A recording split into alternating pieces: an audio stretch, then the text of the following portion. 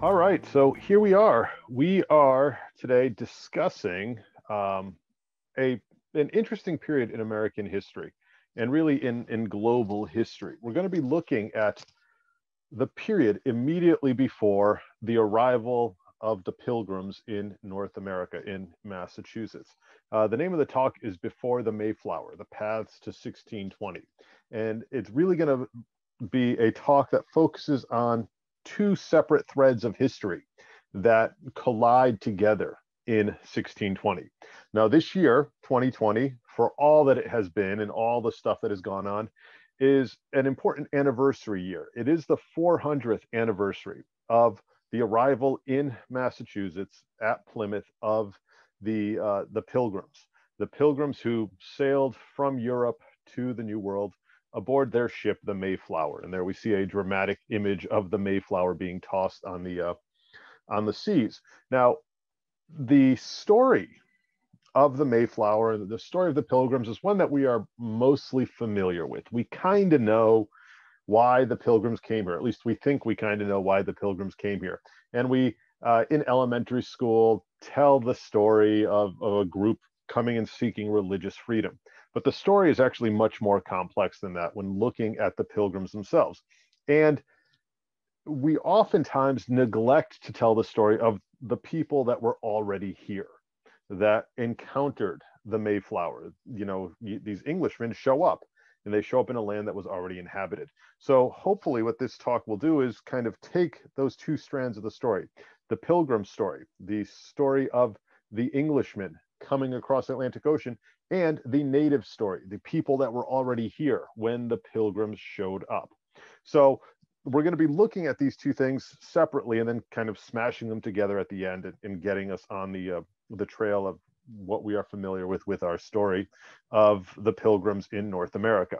And we're going to begin by looking at Native America, the native peoples that had lived in North America, Central America, and South America for at least 12 to 14,000 years. One of the big kind of misconceptions that we often have when discussing early American history and discussing in particular the native peoples that lived in what is today the United States is that the natives were all essentially the same. The Native Americans were kind of a homogeneous mass. But that is in fact completely inaccurate because the native peoples were very diverse. They were different from one another. They spoke different languages, had different beliefs, lived and survived in different ways. Part of that had to do with the complex ecological systems in North America, the different environments in North America. If you think about our own daily lives here in the 21st century, we are all living in Massachusetts, and Massachusetts usually has 4 seasons. We have winter where it's cold, we have spring where it's warm and all the flowers are blooming and everybody's sneezing. We have summer where it's hot, and then we have fall, which is kind of a transition from hot to cold. That is very typical of the northeastern part of the United States. But if you look at other parts of North America, the weather cycles are different. The environment is different. For example, look at Florida. Florida is mostly kind of a giant, nasty, abysmal swamp. Yet there were native peoples that lived in Florida. And Florida is very different than, let's say, the Texas Panhandle or the Great Plains or the Great Basin, the area kind of in Utah and Colorado between the mountain ranges out west, or the Pacific Northwest, or the desert Southwest. So we have all of these different environmental regions, and the people that lived in those environmental regions adapted to their environments. Their cultures, their ideas were very much shaped by what was around them. So the concept of Native America being this one block-like structure, this one group of people, is really a popular misconception. There is tremendous diversity in North America among the various peoples. And you see that diversity indicated here on that map. The map is labeled major cultural areas. And what it shows are the general geographic ecological areas in which different groups settled. And you can see the name of some of the native peoples listed on there. And people survived through different means in these variety of regions, in these different areas. Now, for our purposes, for the purposes of this talk and this discussion, we're going to look specifically at the area known as the Eastern Woodlands. On this map, it is the area in kind of the dark green off on the right-hand side. The Eastern Woodlands, the Northern Eastern Woodlands, as opposed to the Southern Eastern Woodlands, because it is here in the Northern Eastern Woodlands that the first contacts between Europeans, Englishmen, and natives actually occur. It is on this east coast between kind of the Carolinas and southern Canada, where we have interactions between the English, the French, the Dutch, and the native populations. So we can see by looking at this Eastern Woodlands, the broad scope of it, going from the Atlantic Ocean out to the Great Lakes and going from the St. Lawrence River down to the coastal area of North Carolina, a fairly big geographic area. Yet within this geographic area, there were numerous different peoples, numerous different groups that lived, that survived, that competed with one another. And there were different linguistic groups among these peoples that lived there. So there is tremendous diversity among the people of the Eastern Woodland, yet there are some cultural commonalities. Excuse me, among the cultural commonalities were some of the materials that these people used, the materials that they created to survive and to thrive in the environment that they were living in. One of the important items, the important aspects of material culture that is created in the Eastern Woodlands during the Eastern Woodland period was ceramics. The Eastern Woodland peoples are the first native North American peoples to really use ceramics in abundance. When you are doing archaeology in Eastern North America, in the eastern part of the United States, and you find ceramics at an archaeological site, it dates it to the Woodland period, that period from about 1000 to 1500 or so. That the ceramics are indicative of that Eastern Woodland culture. On your screen, you see some examples of Eastern Woodland type ceramics. Now, the vessels that were used by these people could be very utilitarian, very plain, like the one you see there on the left, on the right, excuse me. That is a rim sherd from a utilitarian vessel, kind of a pot that was probably used for cooking. It wasn't meant to be pretty, it was meant to be functional. But some of the ceramics were intricately decorated. You see some of those fragments on the left with various incisions and various decorative motifs inscribed into the clay before the clay is baked into ceramic. Again, typical of the Eastern Woodlands that you would have. Utilitarian ware, you'd have more refined ware, you'd have decorated ceramic vessels.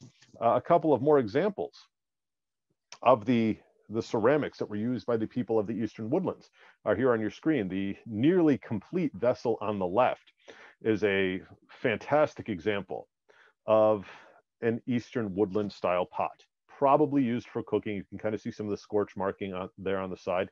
Also lightly decorated. It does have some inlaid design there. The fragment on the right, however, shows a very intricate decorative pattern. It's only a fragment, a couple of pieces of a ceramic vessel, but you can see the artistry that went into it and the skill that went into designing and decorating these ceramic vessels. So these are essential elements of the culture of the people of the Eastern Woodlands. Throughout Eastern North America, we find ceramics that are associated with these people of the Eastern Woodlands. Now, the livelihoods and the lifestyles of the Eastern Woodlands people was one that was seasonally nomadic, I guess is the best way to put it. They generally had a habitation area and would spend winter in one part of that habitation area and summer in another part of that habitation area. And depending on the season, was it influenced how they procured food, what they were going for, what they were hunting, whether or not they were farming, that sort of thing. So there was a degree of mobility among the Eastern woodland peoples going from seasonal site to seasonal site. But as they moved, they did move in a village-like structure. So in the winter, you'd be near the water. In the summer, you'd be near the water. In the winter, you'd move away from the water and find a more sheltered area. But you were living with the same group of people in these seasonal cycles of migration from place to place to place. Now, what did that mean for the types of dwellings that the people of the Eastern woodlands lived in? The dwellings had to be sturdy because they were seasonal, but they also had to be relatively easy to construct. And two of the typical forms of shelter that were employed by many of the Eastern woodlands people, particularly in the Northeast, but also to a lesser degree in the Southeast, are the two structures you see there on your screen: the longhouse and the wigwam, also sometimes called a witu. The longhouse, as the name implies, was a relatively long structure. It was designed to house 2, 3, 4 families. Usually in the longhouse, there was a central fire. Longhouses were slightly more elaborate to build, slightly more permanent than the wigwams. Wigwams were meant to be assembled relatively quickly, would house essentially one family for a short period of time, maybe a seasonal dwelling, or if on a long migration, a temporary shelter. Wigwams were meant to be thrown up relatively quickly, were stable. You could live in them for an extended amount of time, but they were much more temporary than the longhouses. The longhouses themselves constructed of tree branches, constructed of tree bark, perhaps animal hides, all of it meant to provide shelter from the elements for the families that were living within them. So these are very typical structures that you would find among the Eastern woodland people as they migrated from place to place, as they moved from their summer camps to their winter camps. They would construct these shelters, they would repair these shelters. They became the main dwellings that the Eastern woodland peoples lived in. So how do we know this? How do we know what the native peoples, what their houses look like? How do we know what they did in their behavior? Well, we have a lot of evidence from archaeology. The archaeologists studying the Eastern woodlands uncover lots and lots of artifacts that tell us about how they lived, the structures they lived in, the ceramic vessels that they used. We already saw that. The tools, the stone tools that they used for hunting, for the processing of food, for cutting down trees. We have archaeological evidence for all of that. But we also have eyewitness accounts from the late 16th century.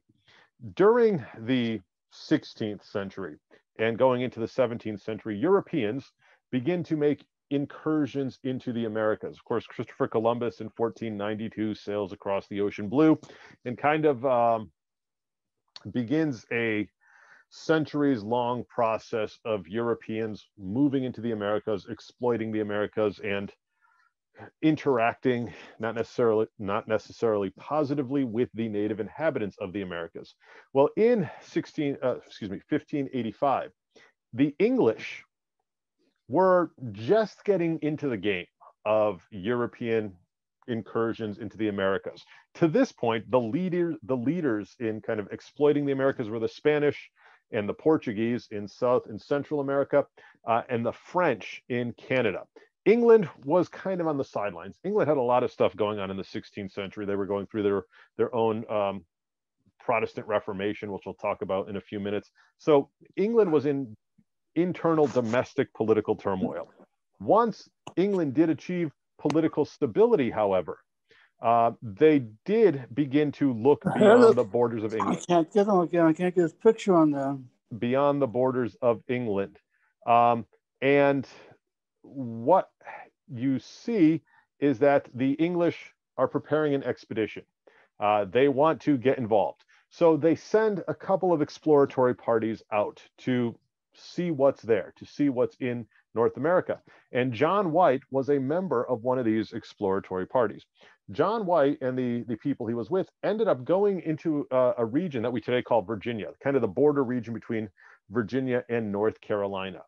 What he was looking for was a suitable place to establish an English outpost, and a suitable place to put an English colony. And White is out there in the Carolinas, in Virginia, making records of what he sees, the people he encounters, and the way they lived. So what you see on your screen are two images that were produced by John White during this voyage. When he goes back to England, he, of course, finalizes his drawings and publishes them and sells them as a way of making money. And his view of the New World, his view of the natives that he encountered, are tremendously influential in our kind of interpretation of the native peoples. In any case, White does have a series of these images, looking at villages, looking at the livelihoods of the native peoples, people of the Eastern Woodland, drawings of individuals, mother and child and chiefs and warriors and that sort of thing. The two images you see on your screen, however, show specific ways in which the Eastern Woodlands people survived. The upper image shows people fishing. It shows the techniques that were used by the native peoples in the Carolinas, again, for fishing, for procuring fish. Now, just because these images were done in the Carolinas doesn't mean that these weren't the same techniques that people were using in other parts of the East Coast and other parts of the Eastern Woodlands. In fact, these fishing techniques were probably very broad spread. So how people were fishing off the coast of Cape Fear is probably the same way that people were fishing off the coast of Cape Cod during the 16th century, and probably had been for centuries. So we see the Native American fishermen out there in a dugout canoe, using spears and using these kind of net type things to catch the fish. They've also built a fish weir along the waterway right there. Fish weir is basically a series of narrow sticks that are lined up next to each other that trap the fish in them. As the fish are trying to swim through, they get caught in this fish weir, and then the natives can go and pick them up at their leisure. So we see one aspect of the survival of the Eastern Woodlands people in this image by John White.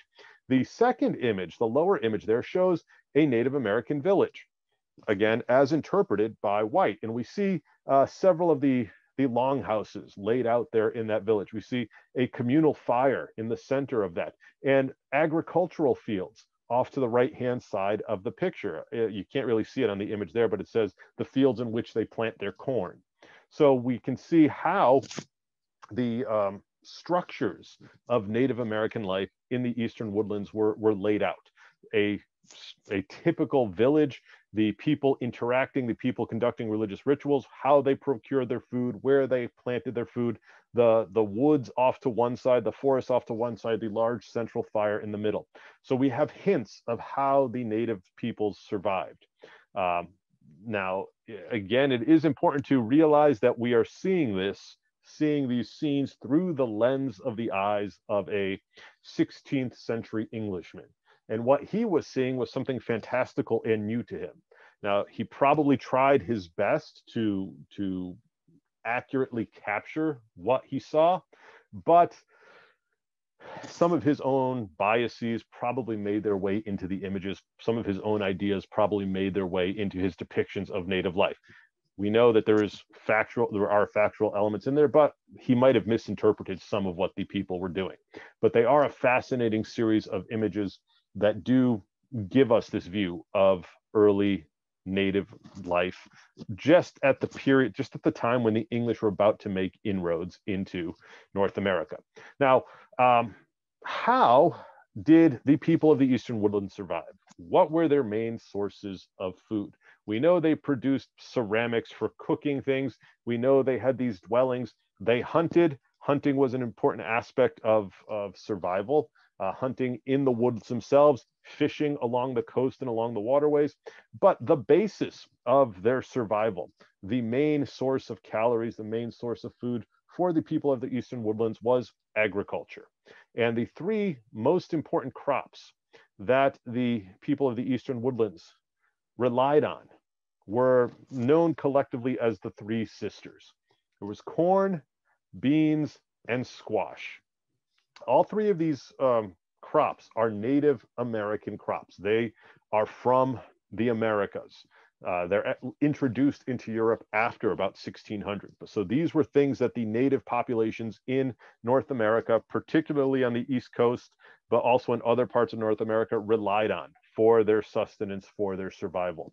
They provided a relatively balanced diet in terms of calories and nutrients. They allowed for survival in times of slim hunting prospects.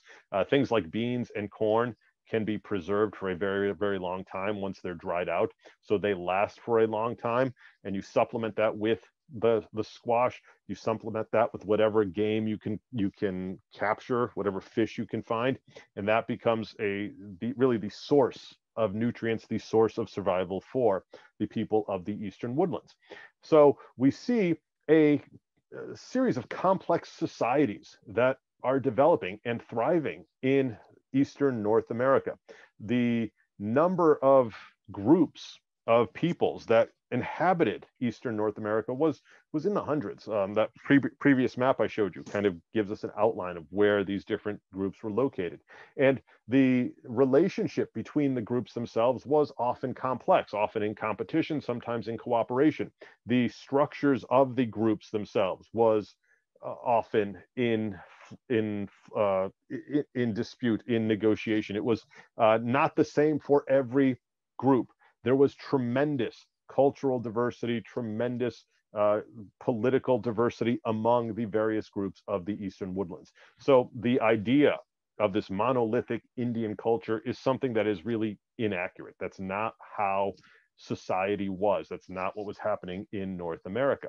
Now, if we zoom in a little bit closer, in the eastern woodland, looking specifically here at southern New England, you can see that even within this relatively small geographic area, there was, again, lots of diversity among the Native American peoples here. Now, all of these peoples, all of these groups that you see on the screen were tied together in a linguistic group. Linguistics is an anthropological study. Anthropologists and others like to group things together. And what the linguistic group that ties the various peoples here together was that it was the Algonquin group. The Algonquin language was a linguistic base that covered basically from about eastern Pennsylvania up through upstate New York into part of Canada. It was a group of similar languages, much as today we would look at Western Europe and maybe French, Spanish, and Italian and label them the Romance languages. They all have common roots out of Latin. That was the same thing with the Algonquin language here in southern New England. They were all similar, related structurally, related linguistically, though separate in their use and in their function. So what you see on the map here are the major native groups that inhabited southern New England, from central and western Massachusetts with the Pocumtuck and the Nipmuc, down into what is today Connecticut with the Tunxus and the Metabesic and the Pequot and the Mohegan and the Narragansett in Rhode Island and the Massachusetts just in the area of Massachusetts Bay, and south of the Massachusetts, the Wampanoag. The Wampanoag territory extended from basically what is today Weymouth, Massachusetts, down into southeastern Massachusetts, out into Cape Cod. And all of these groups that were living in close proximity were rivals in many ways. They were competing with each other for resources, for land. They were often at war with one another. The Pequots, for example, in southeastern Connecticut, were unpopular with their neighbors, I guess is one way to say it. The Pequots were disliked by everybody because the Pequots were constantly waging war, constantly attacking their neighbors. The Narragansetts in Rhode Island were largely independent of the other groups. Again, related, but the Narragansetts went and did their own thing, resisting the Pequots, in rivalry with the Wampanoags, but kind of on their own. And then you had the Wampanoags over here in southeastern Massachusetts, who were the dominant entity in that region, but again, in competition with the Narragansett, in competition with the Massachusetts. So you had local rivalries among the native peoples. Now, the Wampanoags themselves, and we're going to focus on the Wampanoags because that is where the Pilgrims end up, is in Wampanoag territory. As I said, their territory basically stretched from eastern Rhode Island all the way out to Cape Cod, and from the islands, Nantucket and Martha's Vineyard, up to basically Weymouth or Quincy today. So this entire stretch of southeastern Massachusetts with the Cape and the islands was all part of Wampanoag territory in the 1500s and in the 1600s. The Wampanoag were a confederation in many ways of different groups. And you can see some of the main groups listed on this map here. The Patuxet, the Namasket, the Nauset out on the Cape, the Aquina out on Martha's Vineyard. These were essentially Wampanoag villages that had their own heads, their own leaders, but they were all part of this larger entity of the Wampanoags. They usually worked in conjunction with one another, had common enemies, spoke the same language, and had the same religious and economic and political structures. So this was the situation we see in the 15th, 16th, early 17th century. A Native America that is divided up, that is made up of these independent groups that are in competition with one another. Now, it's estimated that around 1600 or so, there were something between 40 and 60,000 inhabitants of the region we today call New England. And again, in these diverse groups living in different population centers throughout the region, related linguistically, oftentimes conducting trade with one another, oftentimes in competition with one another. And that was the situation we see when the Europeans, when the Pilgrims show up at Plymouth in 1620. But the Pilgrims weren't really the first Europeans to interact with these native groups in New England. In fact, we begin to see European interaction with the native peoples much earlier than 1620. In fact, by the end of the 15th century, beginning of the 16th century, so let's say around the year 1500 or so, Europeans are fishing in the waters off of Nova Scotia, off of Maine, off of Cape Cod. Europeans are pushing further and further afield in the wake of Christopher Columbus, in the wake of John Cabot, who's the upper green arrow there on the map. Europeans were coming out to fish in the abundant fisheries of the North Atlantic, off the Grand Banks, off of Cape Cod. Why does Cape Cod have its name Cape Cod? Well, what was out in the water? Lots of cod.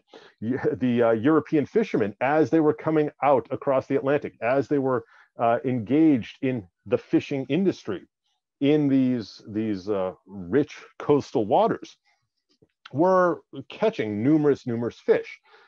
But they have a problem. How do we get these fish that we are catching off the coast of North America back to Europe? It's a trip across the North Atlantic that could take several weeks. And what happens if we have these fish laying in the hold of our ship for several weeks? Well, by the time we get to Europe, those fish will be unedible, and the ship will stink more than it already does. So what do the fishermen do? They begin drying their catches. They land their ships, they pull into shore, and they remove their cargoes, and they dry them on land, and they salt them on land. Cod in particular, when it's dried and salted, will last pretty much forever. Becomes hard as a board of wood, and it's unpleasant to eat, but it is very, very, very durable.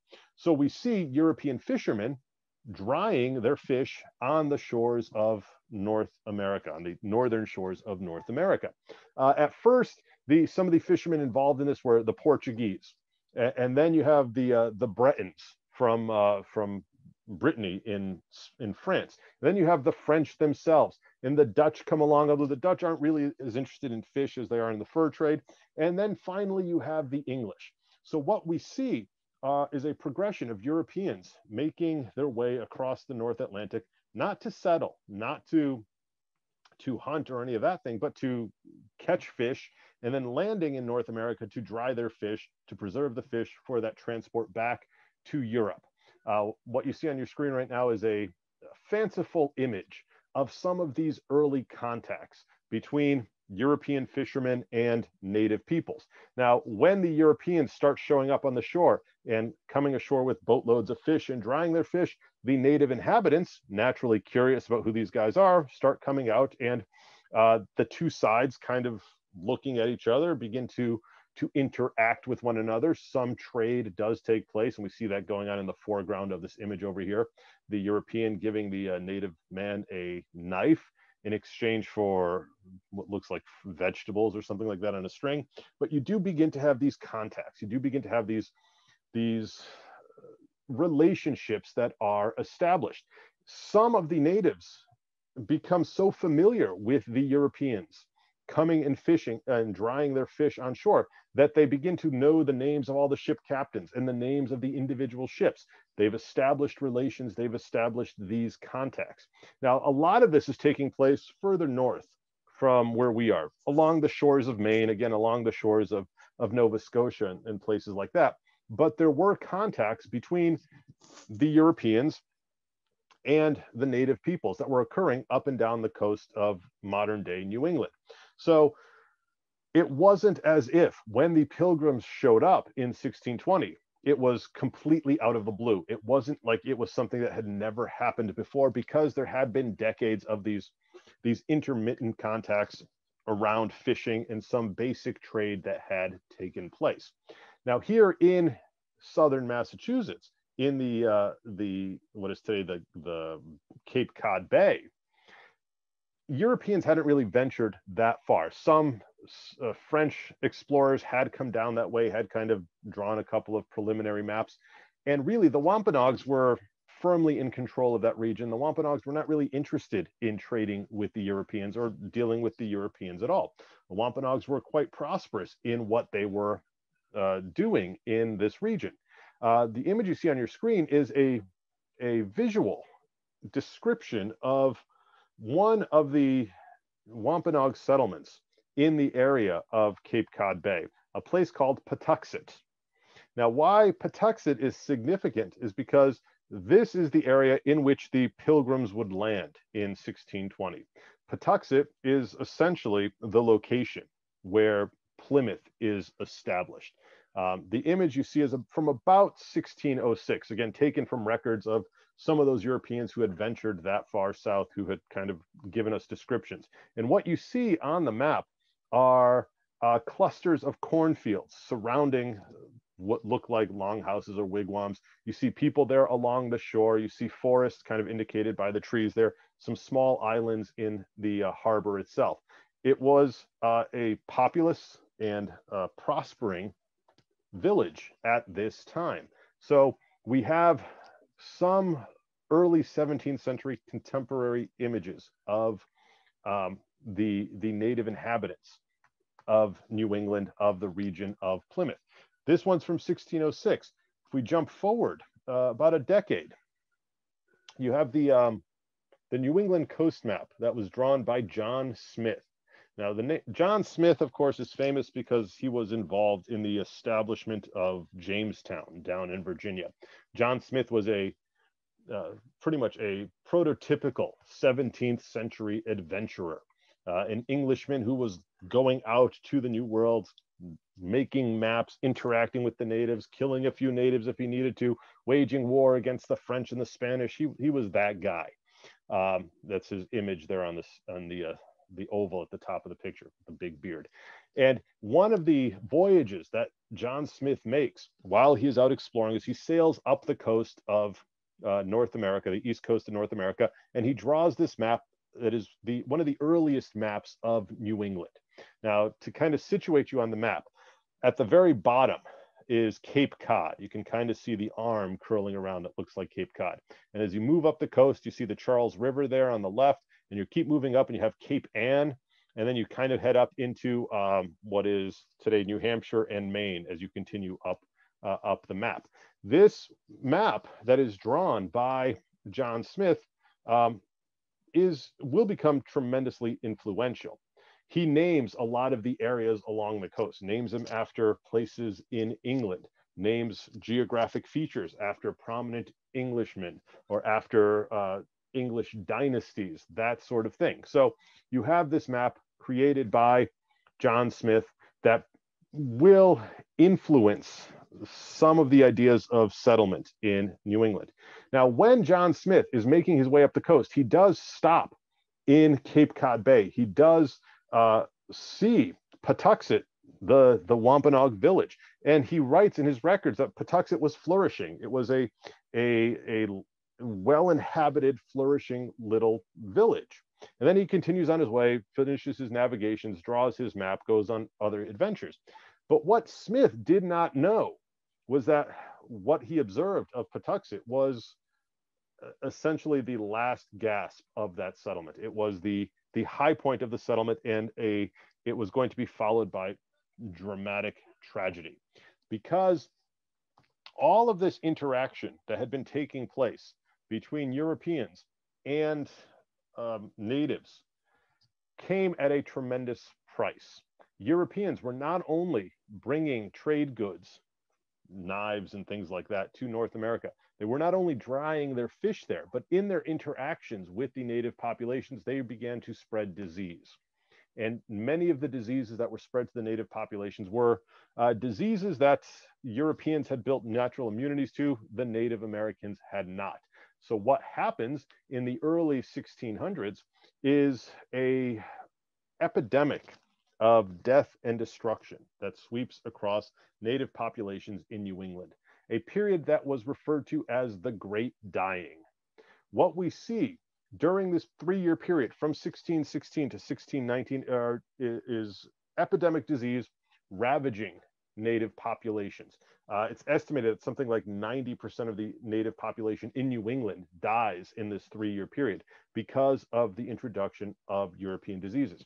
Now, we don't really know what the disease was that swept through the native populations. It may have been smallpox, it may have been something, it may have been bubonic plague, but we do know that it had a horrific impact on the native populations. And how do we know that? Because of records that are left by the Europeans when they show up. They talk about deserted villages that has, skeletons laying on the surface because everybody in the village died and nobody was left to bury the dead. One village that suffers that fate is Patuxet. Patuxet, that had been a thriving community a few years earlier, is essentially wiped off the map because of the spread of disease, because of the impact of European incursions. So this is the situation that we see as we approach 1620 in New England. What had once been thriving communities, tens of thousands of people, broken up into various tribes and various groups with their own politics and rivalries, is impacted by the spread of European diseases.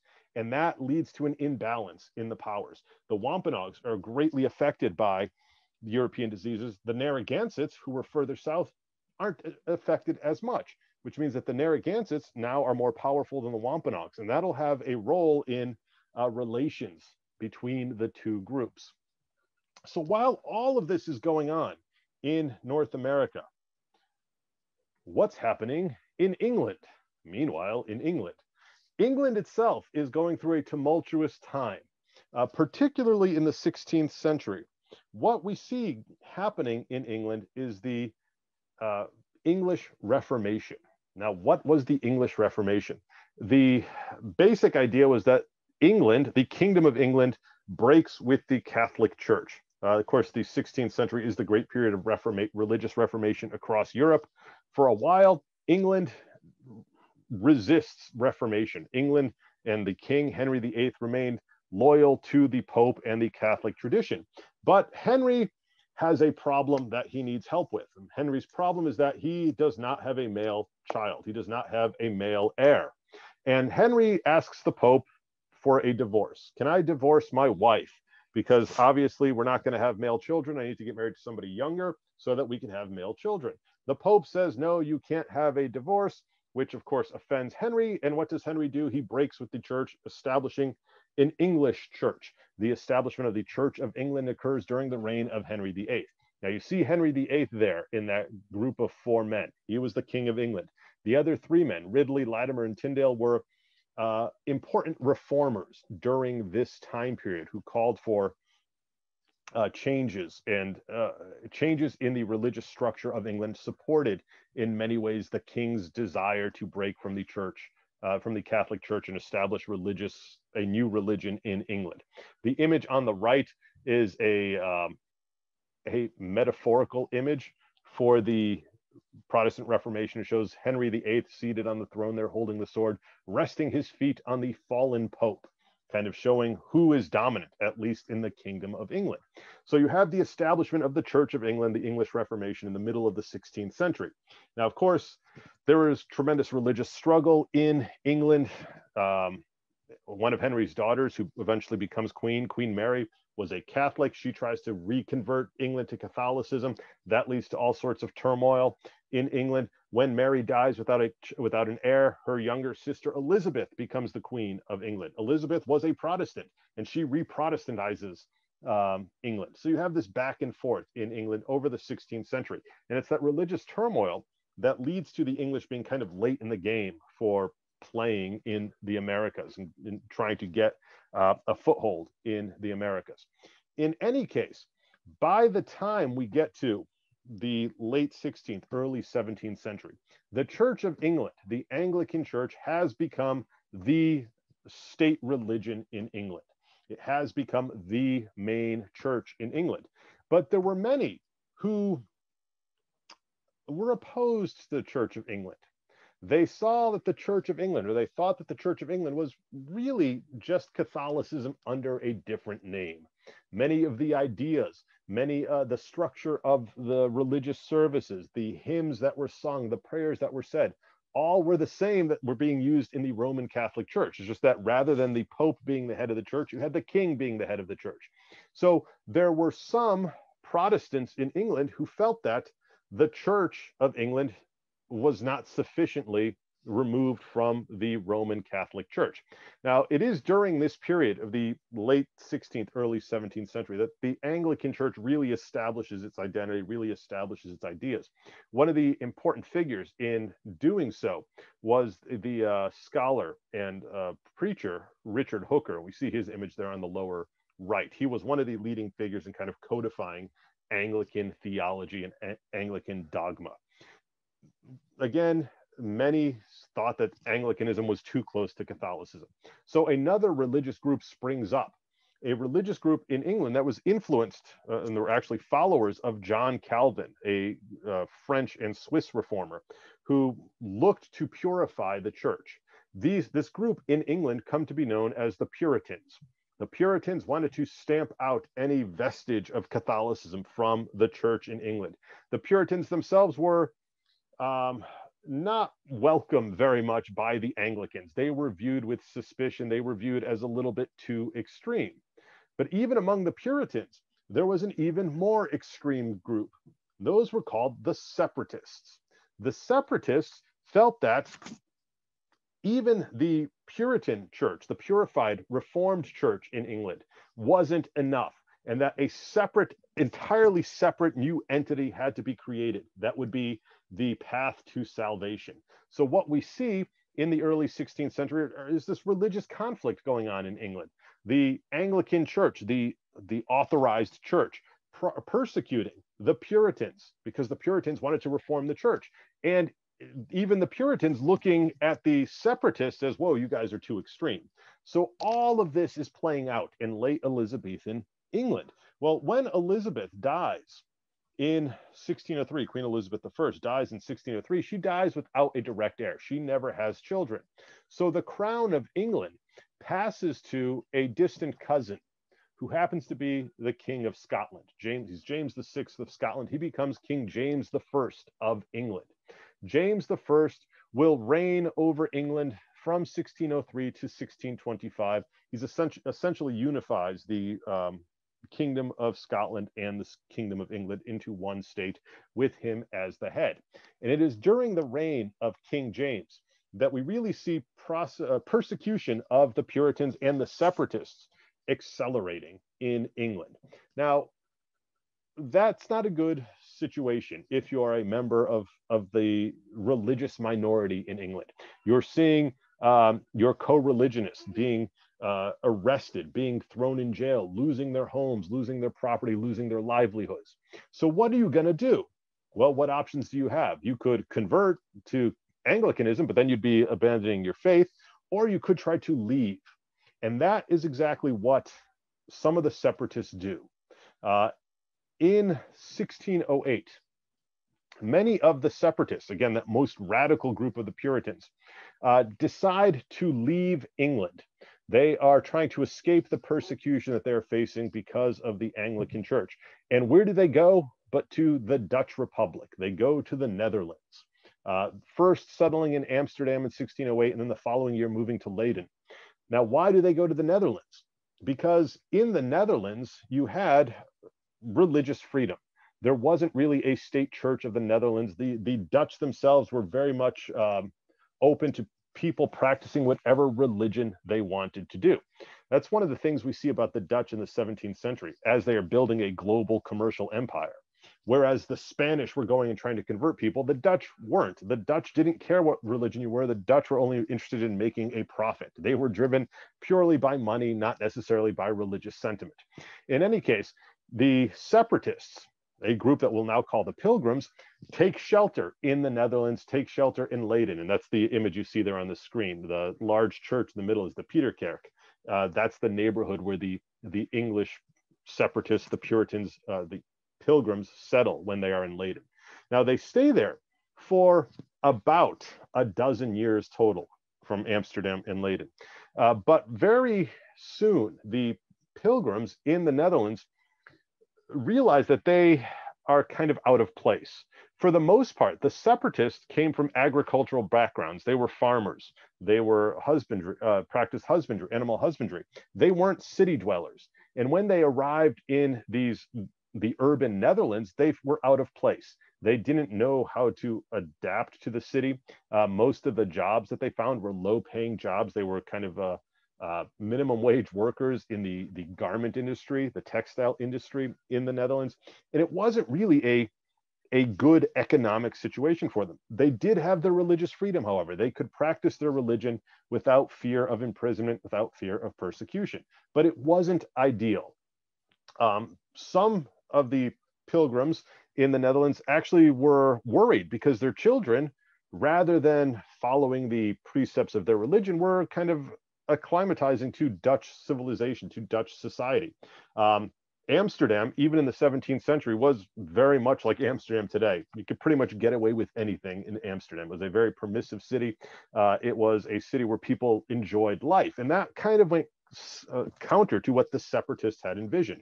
So by 1619 or so, 1620, the separatists, the English Puritans, the English separatists in the Netherlands, decide they don't want to be in the Netherlands anymore. They are going to see if they can get permission to travel across the Atlantic Ocean and establish an outpost in the northern reaches of Virginia.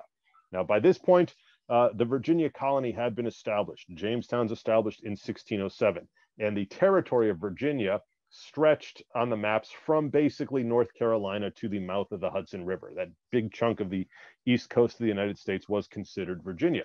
So the Pilgrims look for permission from King James to leave and go establish a colony. They eventually get that permission. And what happens? The Pilgrims rent a couple of ships. They hire a couple of ships to carry them across the Atlantic Ocean. One of those ships, the one that actually makes it across the ocean, was the Mayflower. And in 1620, the Mayflower sets sail from England with about 102 Pilgrims on board, roughly 30 crew members, and a whole bunch of dogs and sheep and goats and other livestock. And the Pilgrims set forth from Europe, from England, hoping to escape religious persecution. They want to go and establish their own haven where they can practice their religion freely. Now, the voyage of the Mayflower going across the Atlantic Ocean takes a really long time. They are at sea for several weeks. The Mayflower itself is not a luxurious ship. It's relatively small. It's being tossed about on the waves. I'd imagine there was a great deal of seasickness among these English farmers. Throw in the animals. The stench on the ship must have been unbelievable. Yet, in November of 1620, the Mayflower does make landfall. First, stopping at the northern tip of Cape Cod, what is today Provincetown. A small group of the Pilgrims get off the boat. They explore the sand dunes there, don't see a suitable area for settlement, and they head back out across Cape Cod Bay. And they make landfall at an area that they call Plymouth. Now, the area that the Pilgrims land in and decide to settle in was the location that previously had been Patuxet, the Wampanoag village. When the Pilgrims arrive there, Patuxet is completely abandoned.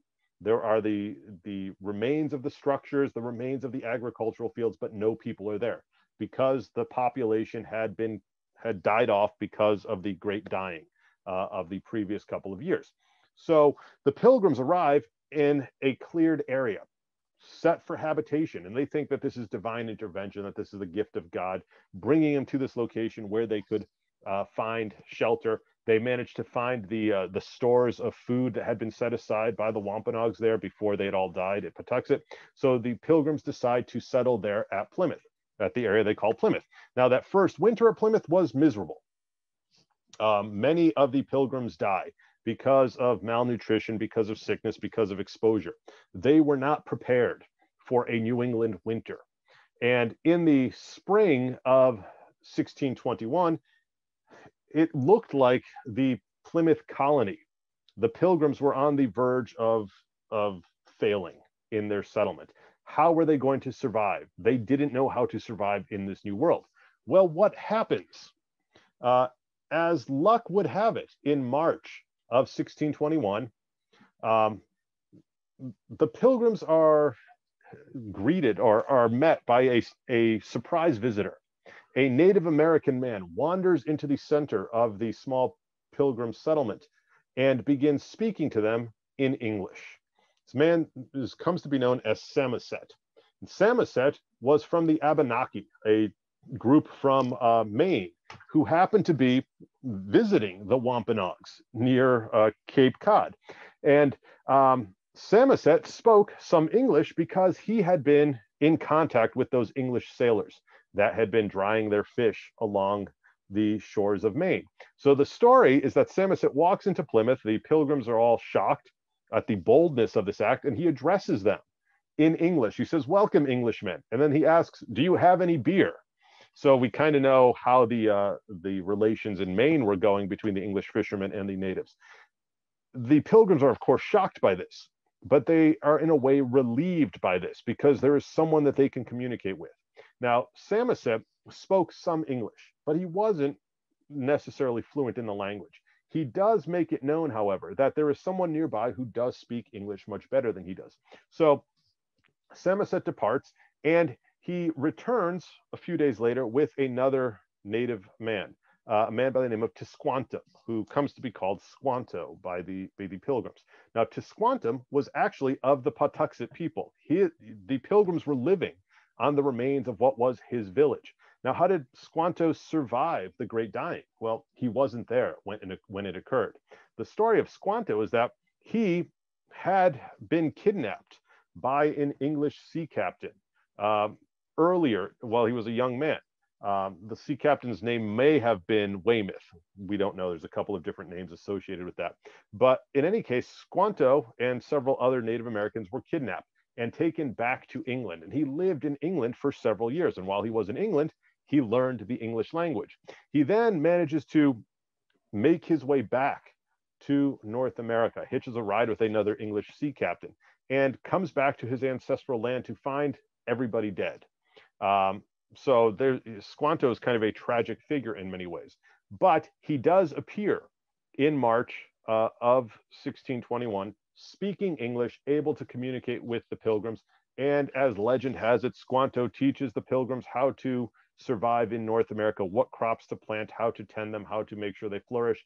And Squanto becomes the interpreter for the Pilgrims and the rest of the Wampanoags, who are led at this time by a sachem named Massasoit.